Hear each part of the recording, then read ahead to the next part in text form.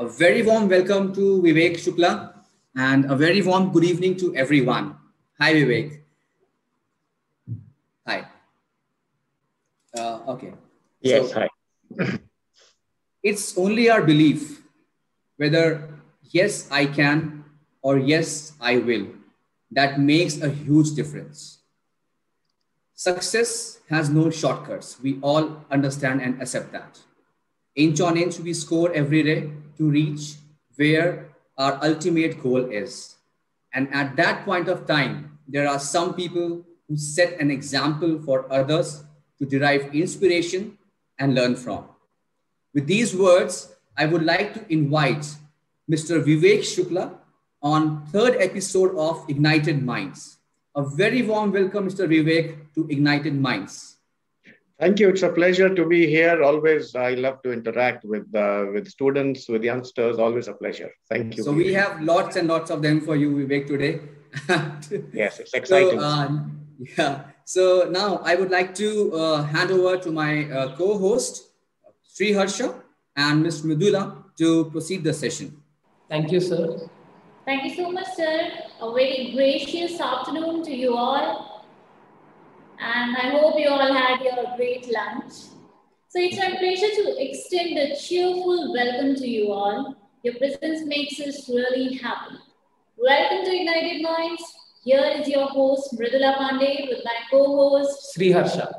I must say, Harsha, today we are going to have some amazing conversations related to healthcare industry. Yeah, you're right, Mridula.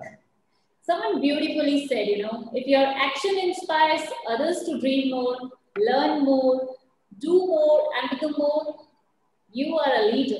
Exactly, resembling with these lines. We have joining us today a visionary leader, a man who had made his mark in the field of healthcare with his brilliance. I'm really honored to tell you all about him. To give you a brief intro of him, he has an exceptionally illustrious career so far with around of 20 years with a valuable experience. He has a rich experience in healthcare field in India as well as Middle East for various organizations like AstraDM, Frost and Sullivan. So without wasting a single minute of time, we would like Mr. Vivek Shukla sir to throw some light on his career path and what are the challenges he faced and what has made him today to be Mr. Vivek Shukla. Over to you, sir. All right. Thank you very much. I think this is a little exaggeration of what I have done, but okay. I don't think I've done too much, but yes, I have about 20 years now, 22 years now in healthcare. And my life and career my career has been more of a maverick. Maverick is like a rebel, like somebody who does extra things, somebody who does opposite than what others do. So I've done a lot of different, unique things which others usually don't. So, for example, I've done a normal MBA. I have not done a healthcare MBA. After my normal MBA, I had a job with a Fortune 500 company. And I did not take the campus placement. And I instead went and did something unusual, which is I went back to my small hometown to run my own hospital.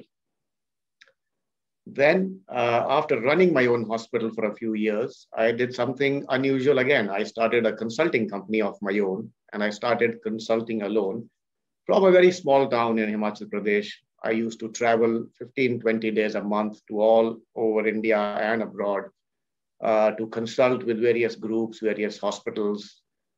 I did that for a number of years. And then at an age where people are thinking of an alternate career, at that age, when people are thinking of what they will do in retirement, I took up a job.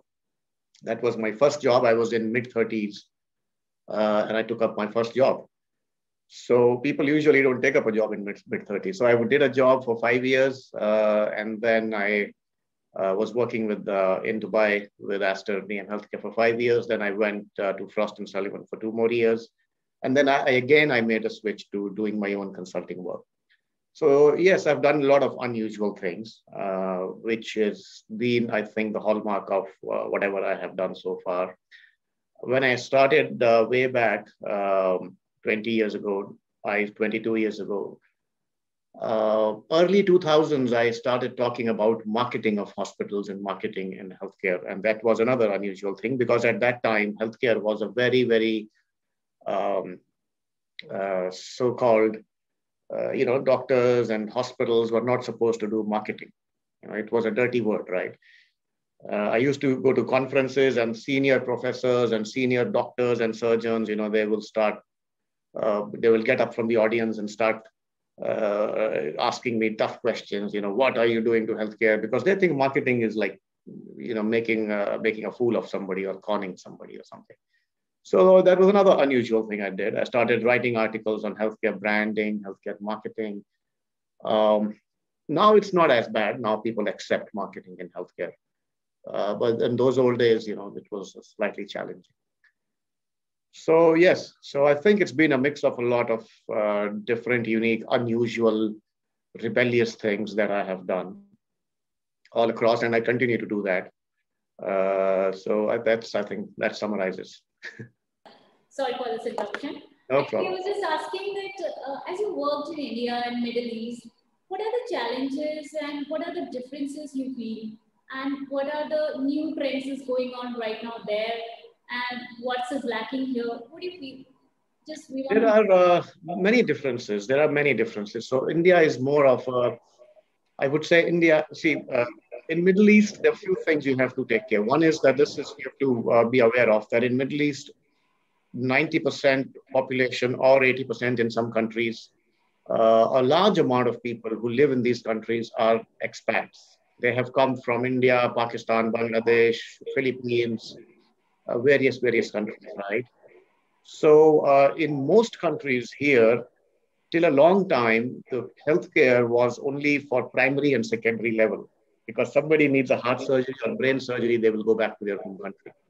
So for a very long time, and now things are changing. So there is a tertiary level care getting available here, but for a very long time, it was mostly primary, secondary, mid-tertiary level. Any emergency like a cardiac procedure or something can be done here. But once it becomes something which is high end and which requires intervention, the people prefer home countries. That's how it was for many years. However, it's changing now.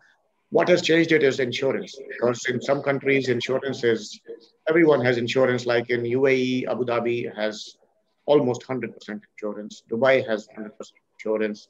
Apart from these two states, these two Emirates, others are also moving towards 100% insurance.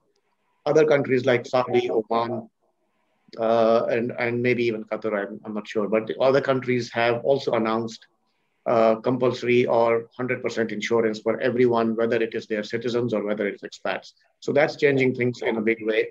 Another difference is that in Middle East, in GCC, even the OPD is covered under insurance, unlike India, where you only have inpatient covered under insurance. And in India, I think typical 50 to 60% load of a hospital is insurance and rest is cash. Here it has become almost 99% or not 99, maybe around 92% is insurance and rest is cash. So that's a difference. That's one major difference.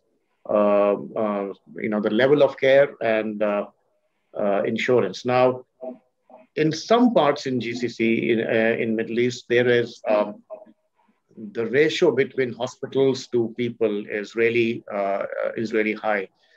So there are enough hospitals, there are enough doctors.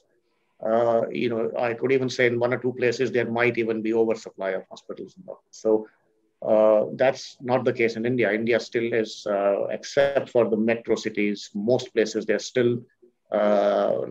is more demand and less supply. Here, demand supply is almost equal. In some places, supply may be even slightly more than what is demanded. So these are major differences. Thank you, sir. So the another question we just want to ask you, this is about the COVID situation, as right now we all are facing, like the whole world. So what changes do you think, like now we are adopting in the new era of this after COVID, post-COVID situation? How we are going to handle those marketing, because you already worked in marketing consultancy, like you already worked as a consultant advisor of CHC level also.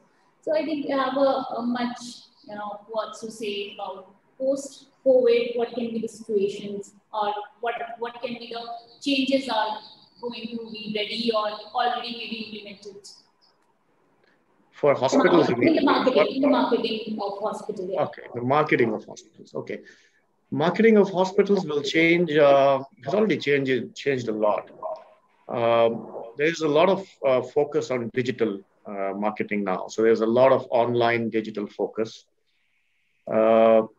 Also, the marketing has become more of, it's a balance between COVID and non-COVID. So when the COVID patients are more, you're not doing much of elective surgeries. So then the shift changes to a different kind of marketing. Once the COVID patients are less and hospitals are COVID-free, or they have less patients with COVID, then you want to start promoting elective surgeries, and the backlog of elective surgeries needs to be cleared. In short, I would say it's more of digital and online now.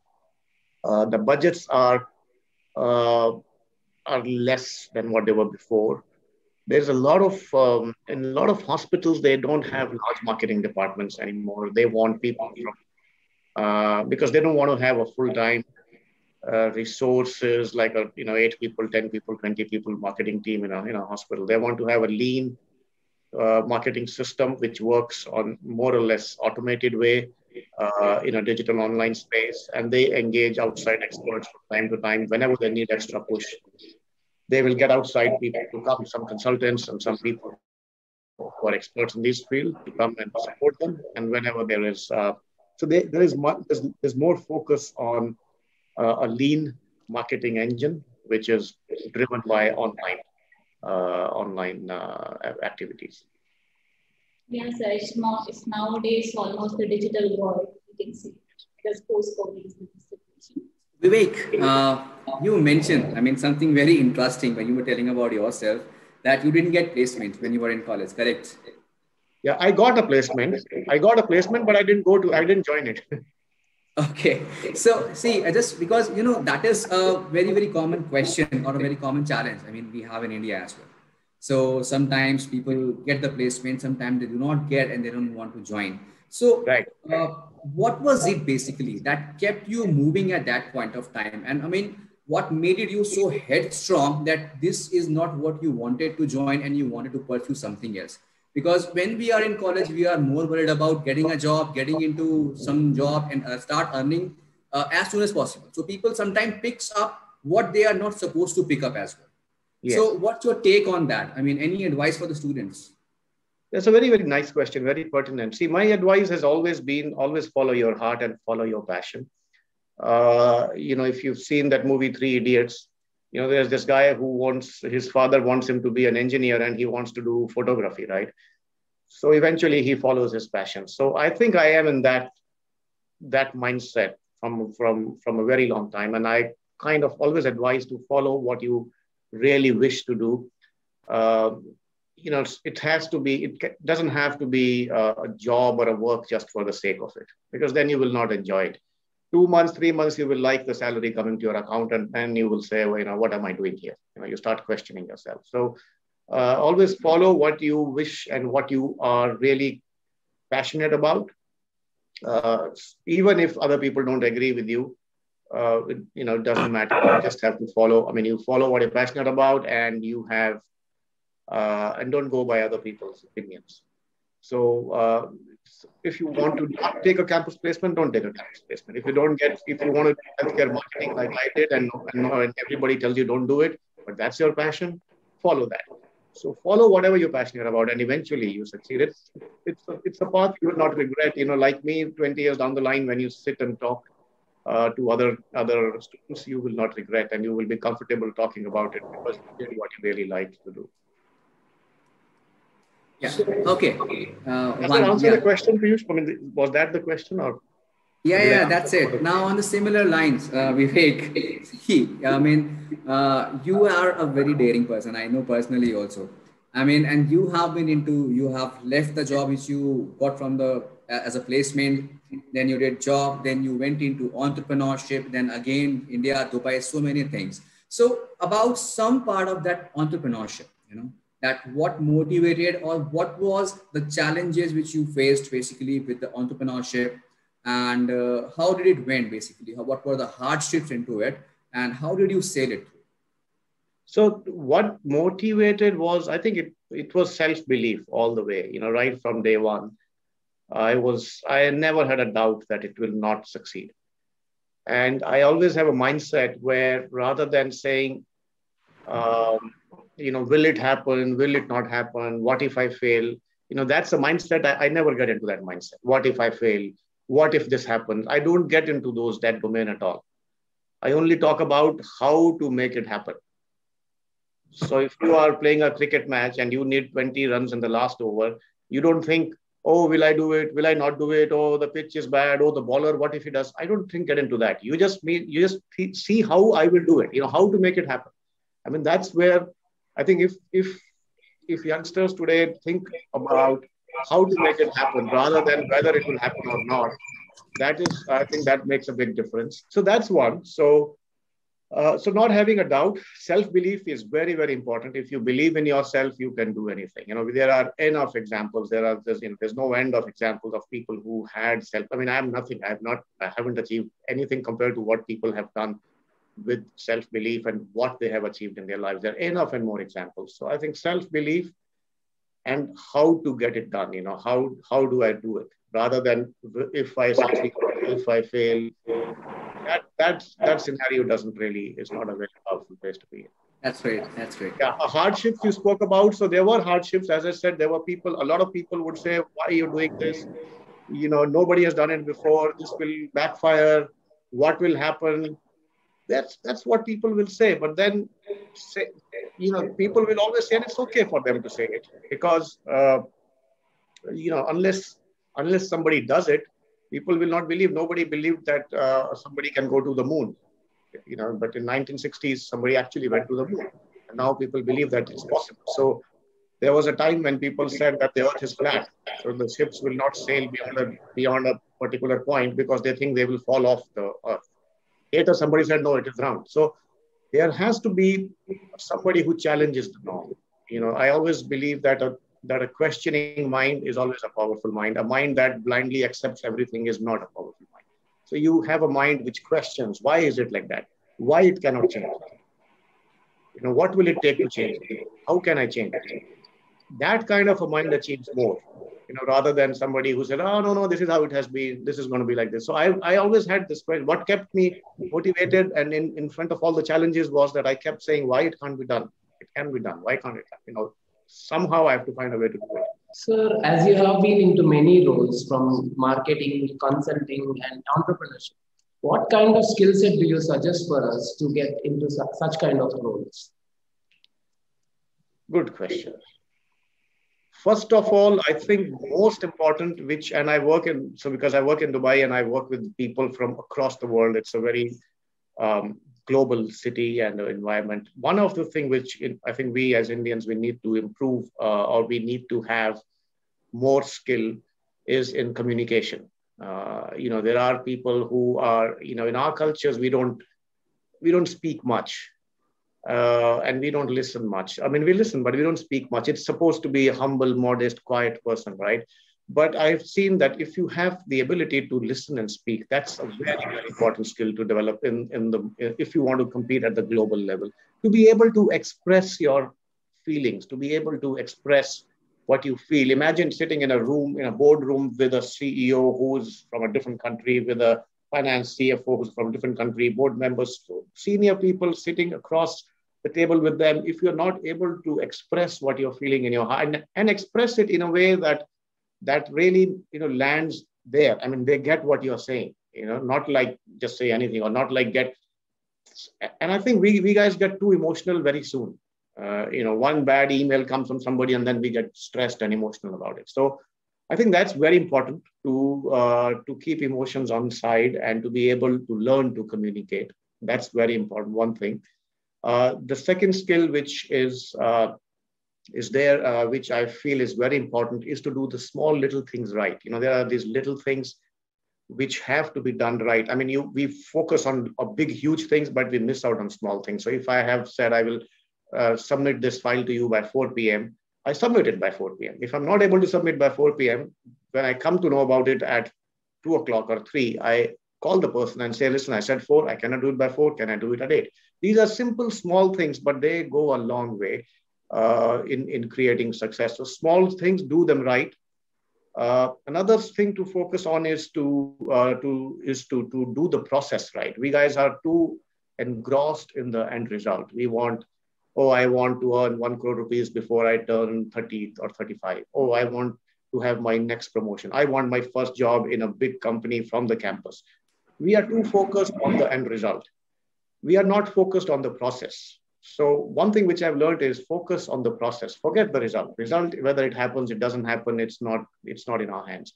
What is in our hands is the process.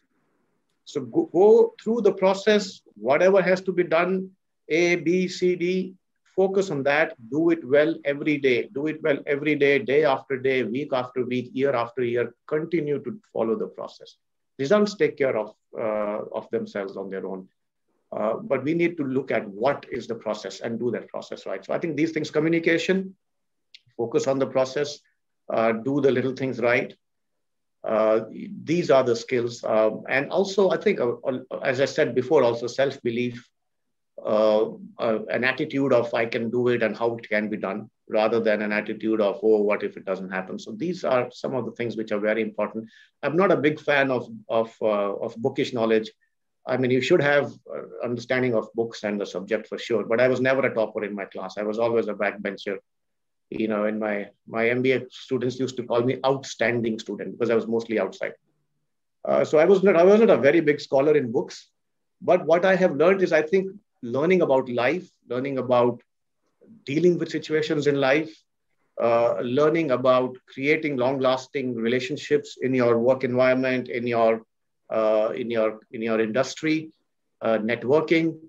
You know, these things are after a while they become more important, and books are definitely important. I'm not saying don't study at all, but I mean, if you are an average student, it's fine. Even if you are a little more than average, it's fine. I mean, you don't have to flunk in all your subjects, but if you are a good student, average student, it's okay.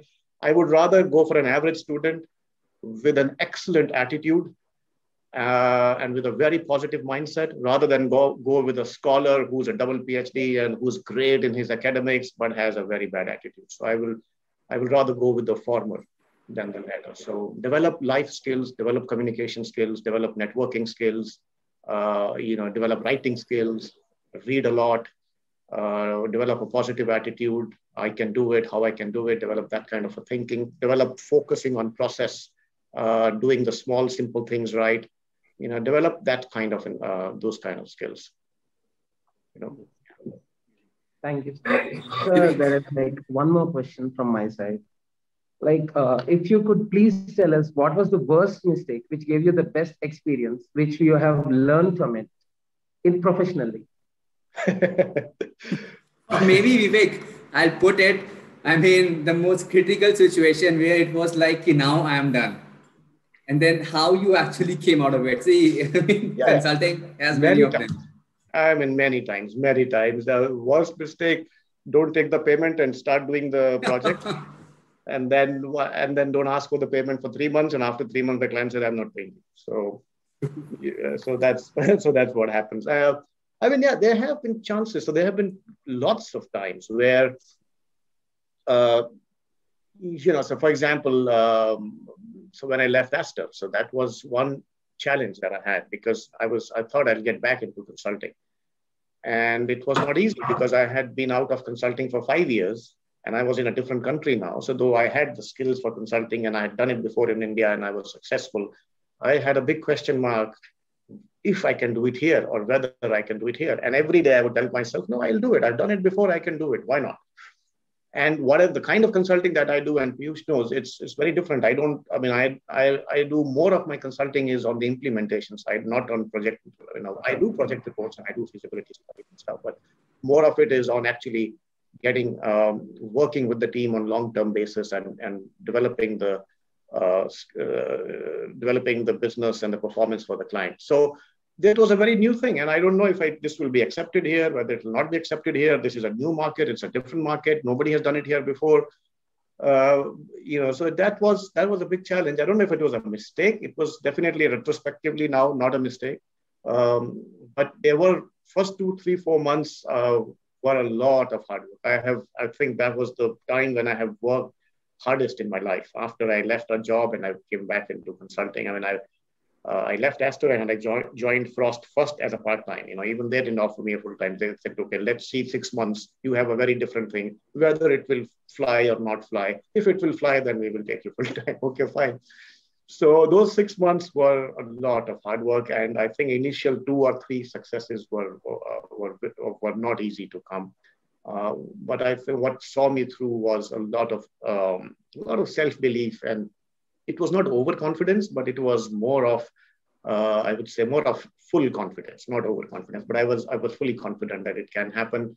If a doubt would come, I would say, no, it can happen, and this is how I will do it. So I think that was. I always say, and after that, I always say, if you really have the will to do it, you will find a way. Otherwise, you will find an excuse why it was not done. So I think, yeah. So was that the question, or? Yes. Okay. And sir, as you have experience in entrepreneurship, any suggestion for further entrepreneurs, for the future entrepreneurs? Be different. See, be different. If you are like anybody else, then there is no market for you. Always be different. But when I say be different, you should be different in a domain which is your strength. Don't be different in a domain which is not your strength. So find out what is your unique strength.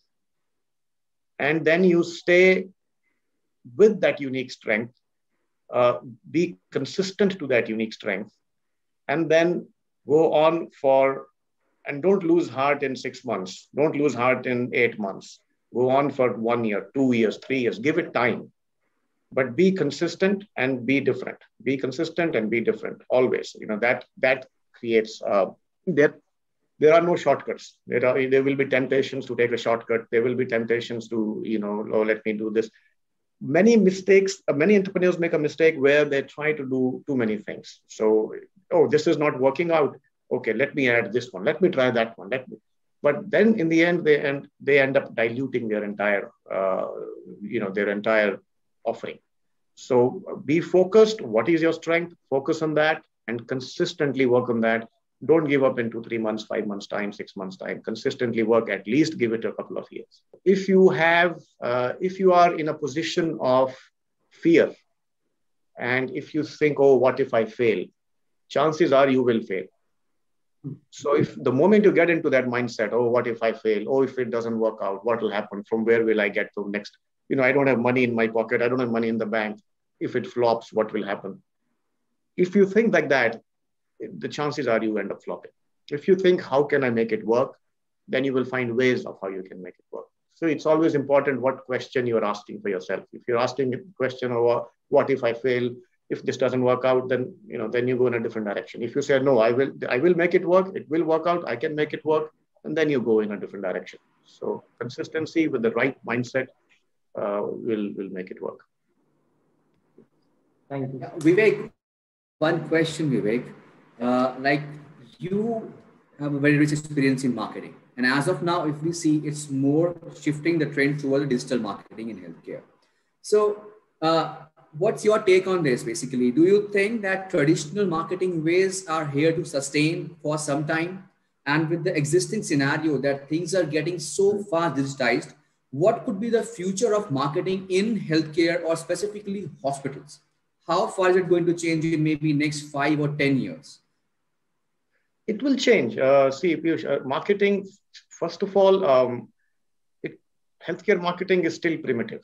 If you compare it with industries which are, if you compare it with the hotels, hospitality, airlines, banks, it's quite primitive. So I wish how it should change, and I don't know how it will change because it's difficult to predict the future. But what I want to see in healthcare is to have a very but mid to long-term focus on marketing. It should not be a short-term gimmick, we'll give 20% discount and get people.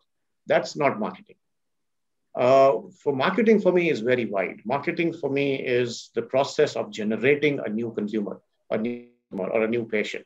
That whole process is marketing. So which means it involves not just the marketing department, it involves the doctor. In fact, it involves the HR, because you, in the first place, hire the kind of people who will generate a new consumer for you, hire the kind of people who are consistent to your brand. It starts with HR, it starts with hiring. It doesn't start with the marketing department. It starts with designing the hospital.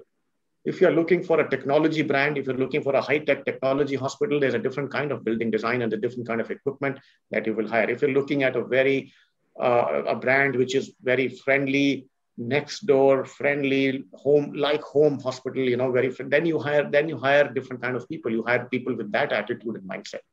So marketing is very wide. It's not just creating a brochure, creating a website and doing an Instagram social media page. And then, that's one part of it, but that's too tactical. I wish in the next 10 years, marketing should be more strategic. It should be more of building a brand.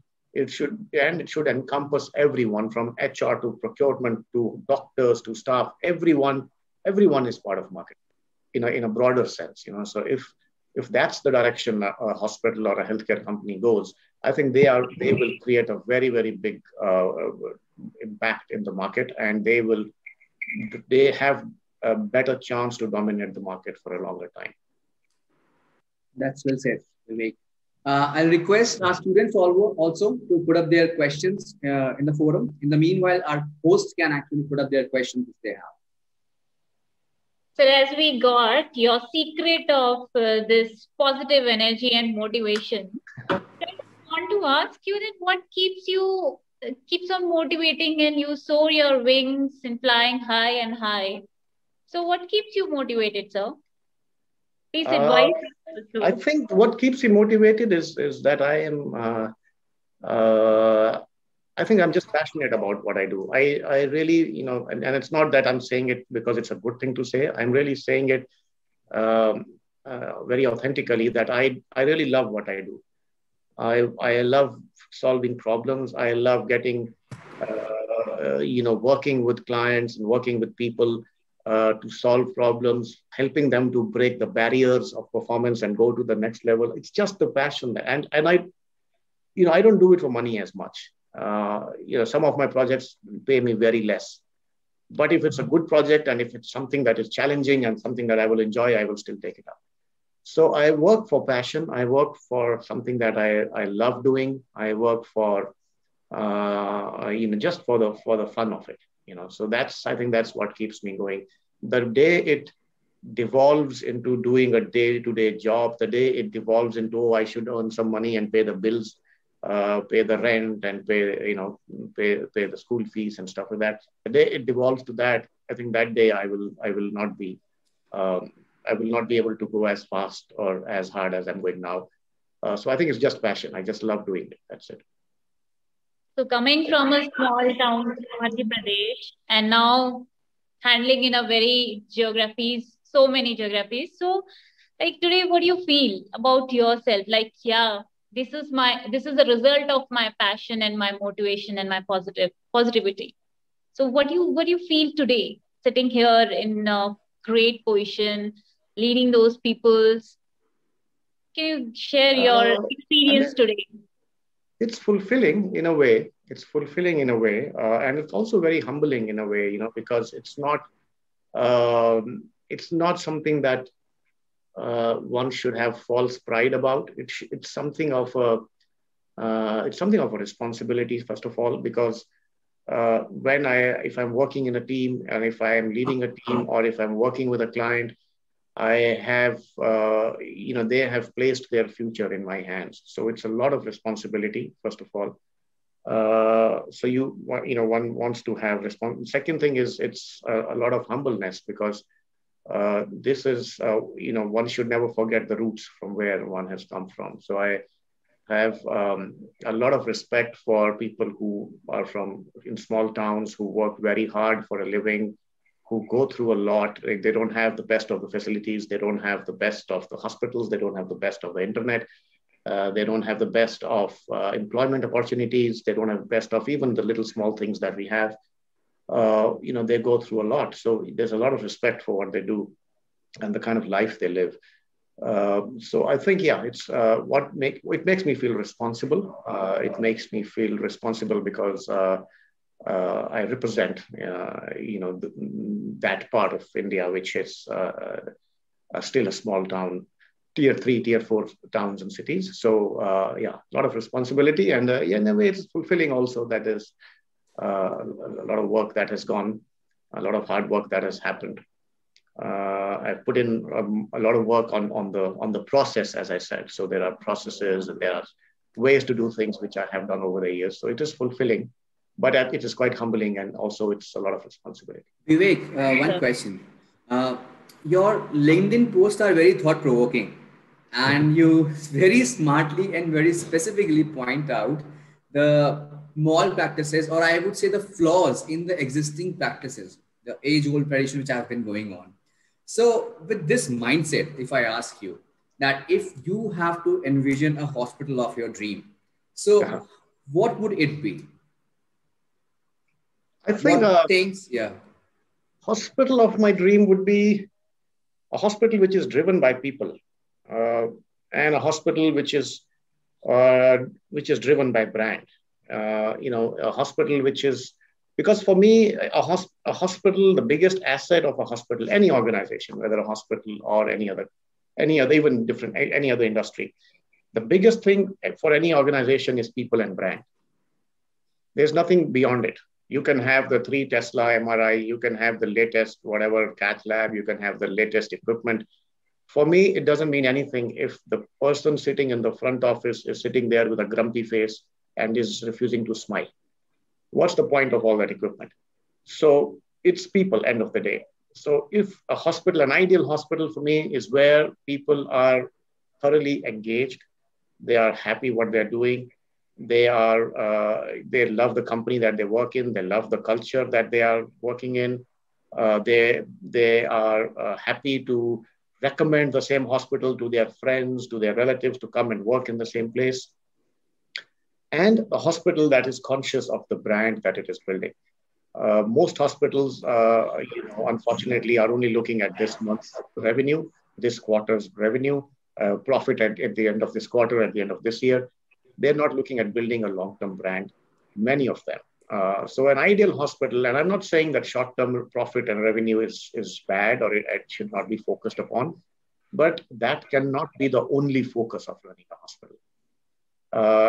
An ideal hospital is the one that has the ideal workforce, that have very engaged and happy, motivated, highly inspired workforce, and a hospital that is conscious of the brand that it is building, and it tirelessly works towards building a brand. And building a brand, mind you, is not just flyer, brochure, Facebook page and website. That's not building a brand. That's a very small part of building a brand. Building a brand, I said, is much, much bigger. It's building a culture. It's having this right kind of mindset. It's being consistent with your values and principles, and being consistent with the vision and the mission that has been created. Building a brand is about the patient experience. Building a brand is about hiring the right kind of people. So building a brand is about a lot of things. A hospital that is consciously, tirelessly building a brand, and the one that has the right kind of people.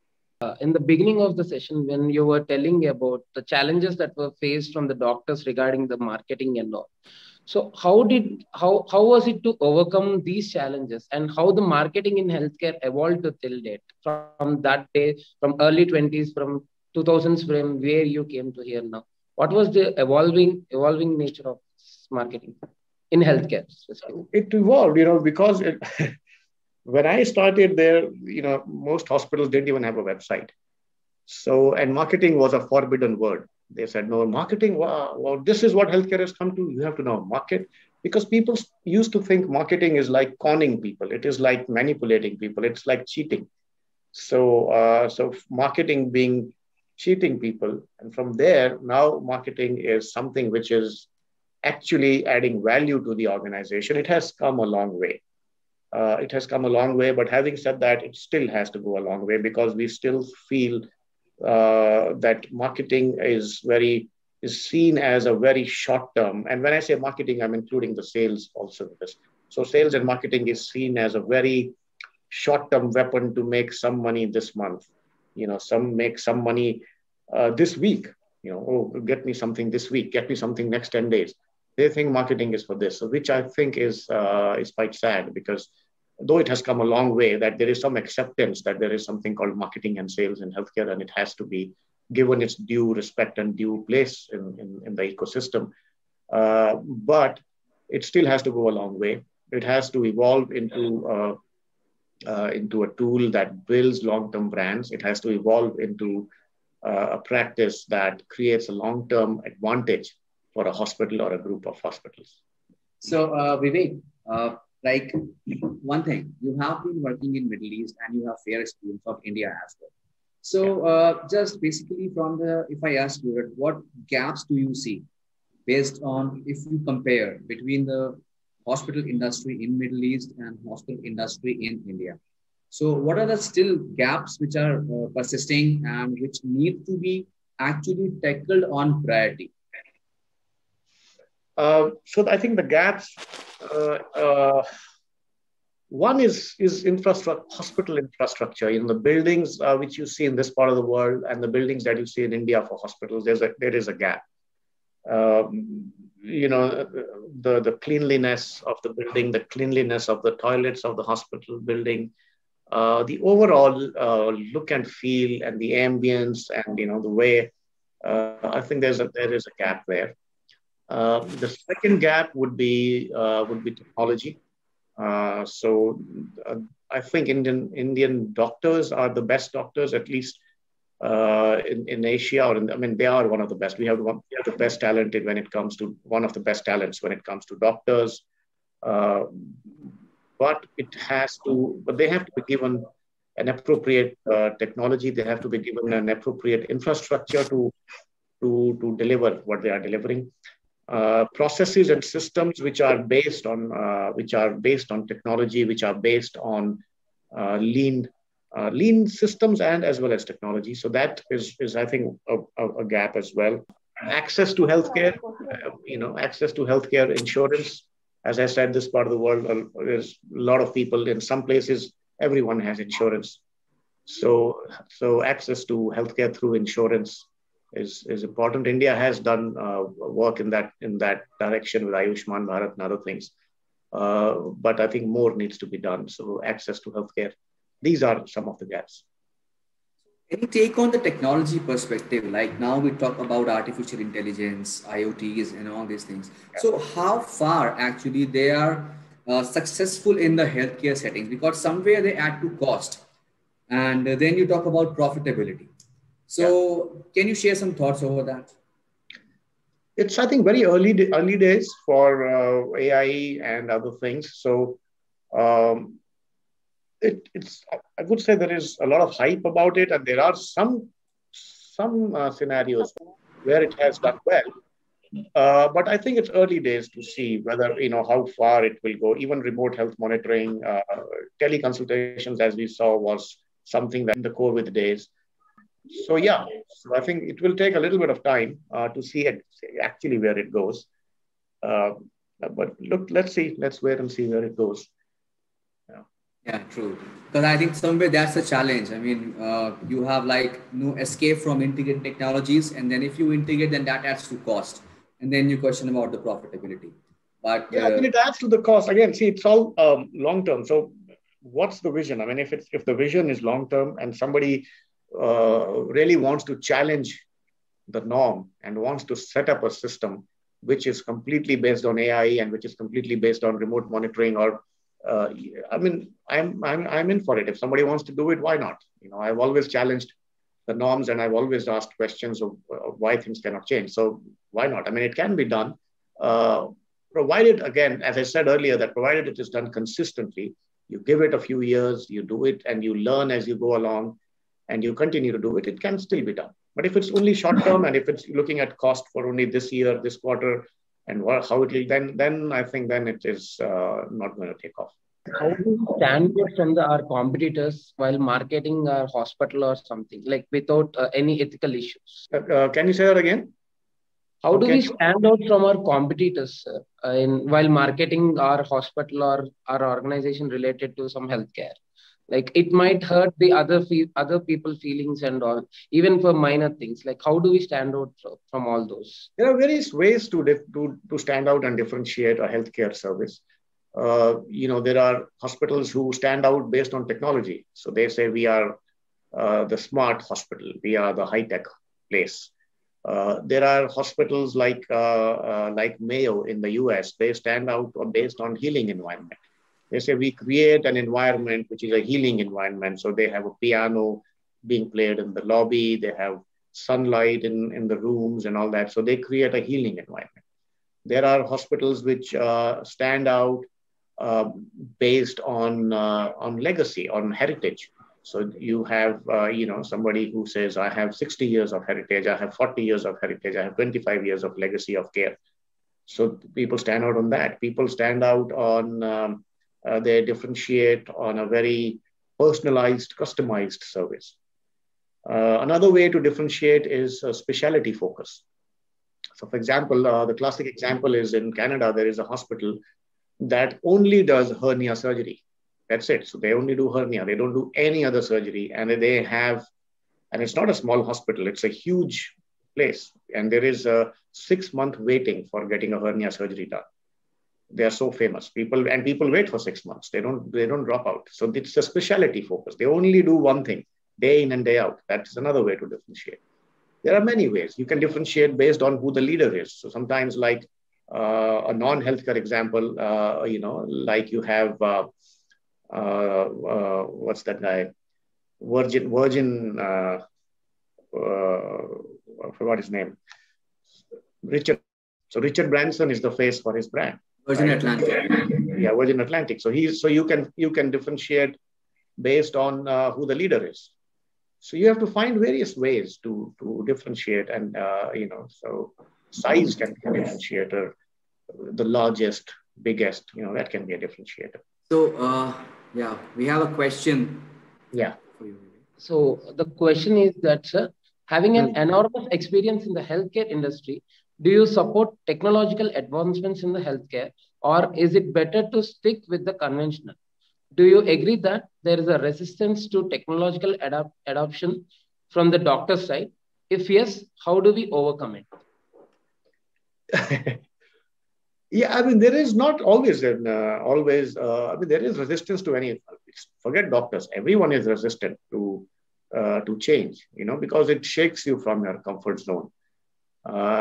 And to overcome this is a prerogative of the leadership. So if the CEO and if the leaders of the organization are able to showcase the advantages of embracing the technology, and if they are able to instill some sort of excitement and enthusiasm about the new technology, the resistance can go down. There are various other ways to counter the resistance. When you counter resistance like this, you will always want to find a path of least resistance. So if there are 100 people who are there and the change is being introduced, all 100 will not have the same resistance. I may have more resistance. You may have resistance, but your resistance may be lower.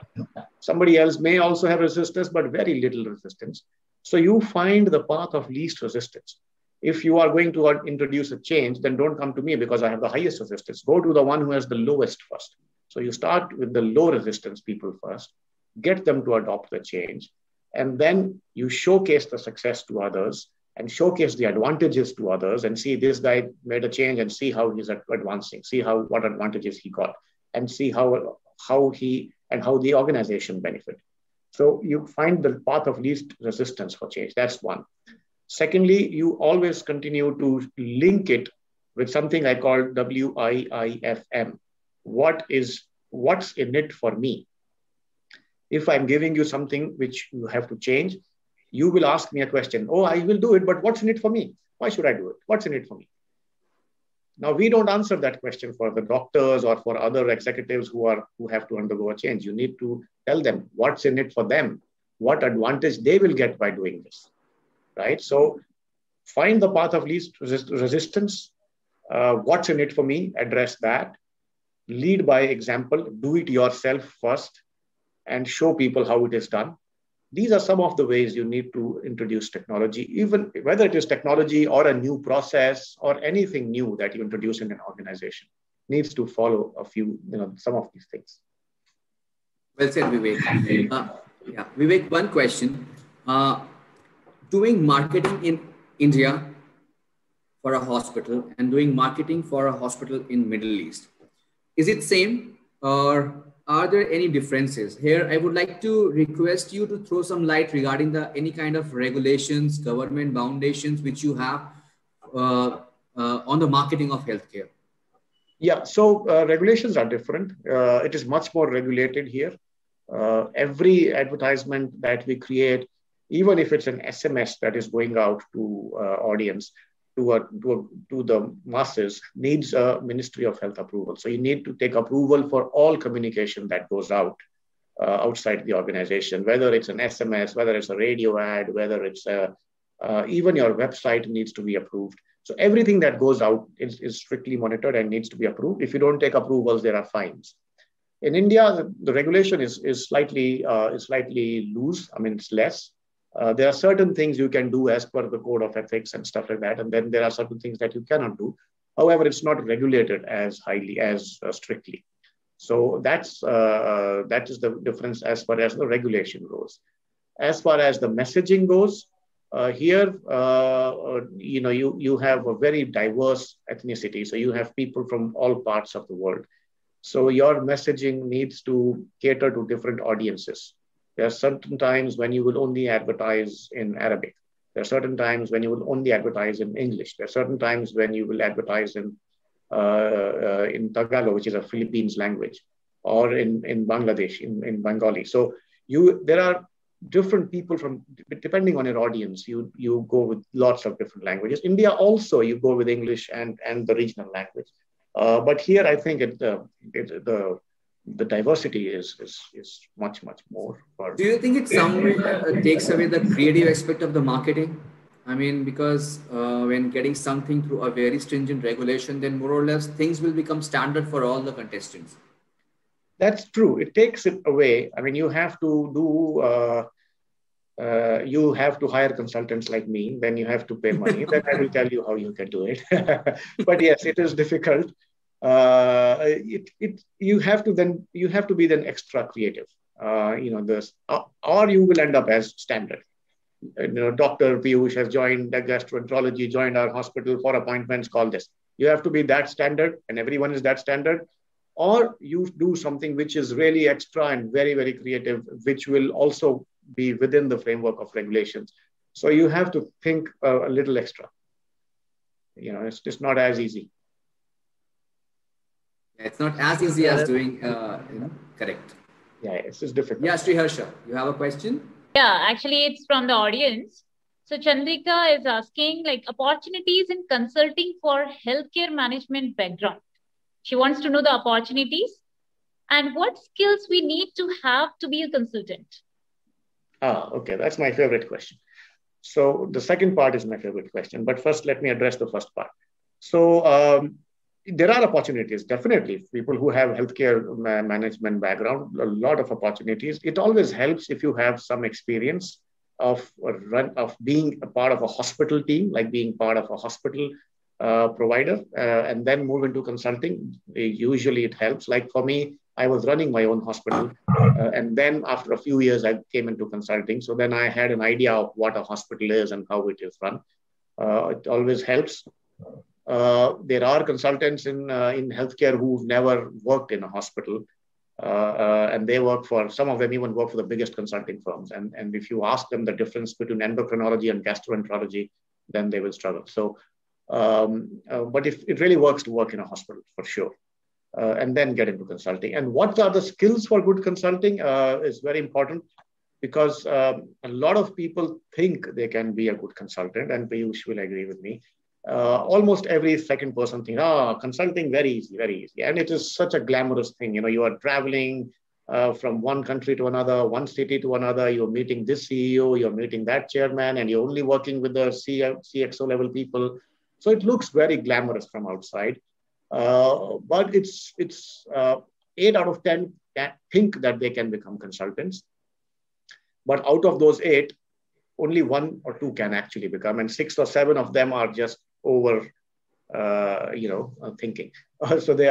So it's not easy. It's slightly tough, because I'll tell you the 2 things in consulting, 2 or 3 things. One is your ability to communicate has to be really very, very good. And Piyush has been also on this side of the table. So he will tell you, when you talk to CEOs, when you talk to the senior guys, you cannot be not sure of what you're talking.